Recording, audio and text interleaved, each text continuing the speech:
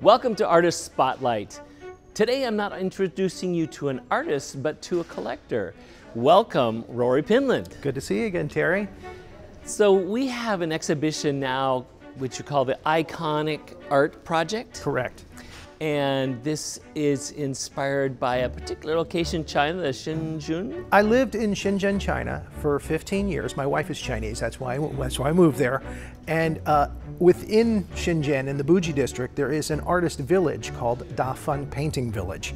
And there's about 400 different artists there. And it's an amazing place to visit. And they make all of the replicas of famous art that people buy online. So I would go there every couple of months and I would go look around the shops. And if I saw something I like, a canvas, I would buy it. I'd purchase it. I started collecting famous art. I was showing it to my students. I was a teacher, taught English in Shenzhen, and I would show them the art so they could see the classics. And before I knew it, I had 50 canvases. So I thought, you know, if you go back to the US, maybe you can share this with people. And so these aren't fakes because no one's passing them off as the original, but they are an artist recreating famous paintings, Blue Boy, Whistler's Mother, the girl with the pearl earrings, Mona Lisa, etc. Yeah, it's different artists. There's a handful of artists that I really liked. They did really good work. And again, if I saw something, I like to travel to the real museums, the real art museums, to see the real ones, the originals. And if I saw something I really liked, I would go, hey, can you do that one for me? You know, I'd pick the right guy for. Some people do good Van Gogh. Some people do good Monet. You know, I mean, you learn when you go through there who can do the best work. So again, yeah, if this Rembrandt over here, that was one of my favorite paintings by him. I said, can you do that? And again, they would make it for me. It'd take about a week and a half, and I would go pick up the canvas. Right, and not everybody can afford to go to Paris to the Louvre to see the Mona Lisa. Right, or Amsterdam to see Rembrandt, or to New York City to the museums up there, or out to LA. They just can't travel around the world to see all the great art, the famous art. So I thought it would be nice to share it all in one place. You know, and this is phase one of the Iconic Art Project, the first 27. Well, and actually, you can get up pretty close to the Mona Lisa here, whereas if you're at the Louvre, it's behind bulletproof hundreds glass. Of people in front of you, all with their cameras up. Yes. And as you said, behind bulletproof glass. So this is a very interesting exhibition, and you're planning to take this on tour? Yeah, actually, when it's done here, it goes up to North Florida, to Lake City, Florida, and then I'm hoping it'll go over to Tampa after that. Yeah, we're trying to tour it around and let everybody take a look. But this is the first place. This is the first place.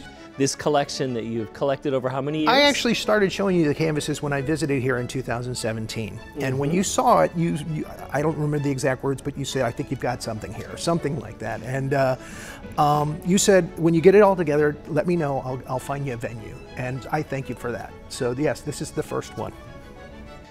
And you mentioned a particular Rembrandt that's a favorite. Any other stories about any of them that? They all have a great story. Behind us we have Whistler's Mother. She was not the first subject for the painting. It was supposed to be his next door neighbor, who was a 16-year-old girl. When her father found out that she was going to model for this painting, he said, no, I'm not going to let you do that. So Whistler's Mother stepped in to be the subject of the painting. I mean, there's stories like that for all of the paintings that are here. We have The Swing by Henri Fragonard. I was telling somebody earlier today, nobody paid for that because it was so scandalous. The girl on the swing letting her skirt fly up and her shoe fly off, and the man down in the bushes looking into her skirt. Yeah, the man who commissioned it said, I'm not paying for that. You know, so there's something like that for every painting that we have. And the originals date from what years? Oh, back into the 1400s with Da Vinci, you know, all the way up to the 1930s here. We have American Gothic by Grant Wood. So it's an encyclopedic study of classic paintings. It's a quick lesson, yeah. It's definitely educational from, again, Da Vinci's time on up into modern art, yeah, with Matisse and Dali and And Grant Wood.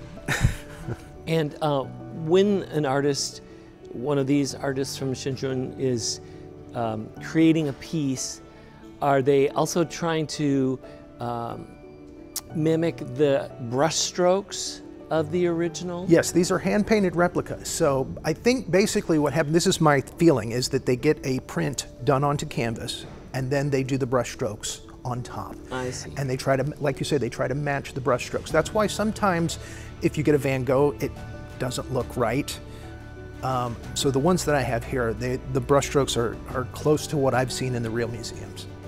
I think it's a fascinating hobby, collecting It's been an expensive hobby. Well, not as expensive as if you were trying to get the originals. Correct. But we appreciate you sharing them with us here in Orange County. Having me and having the collection here. I've already had, as we're hanging them, I've had great response from people already about how wonderful it is to see these all in one place. Yeah, so great. Super. That's good. That's good for me. It makes me feel good. Well, thank you. And thank you for watching this edition of Artist Spotlight. Hope you'll join us again.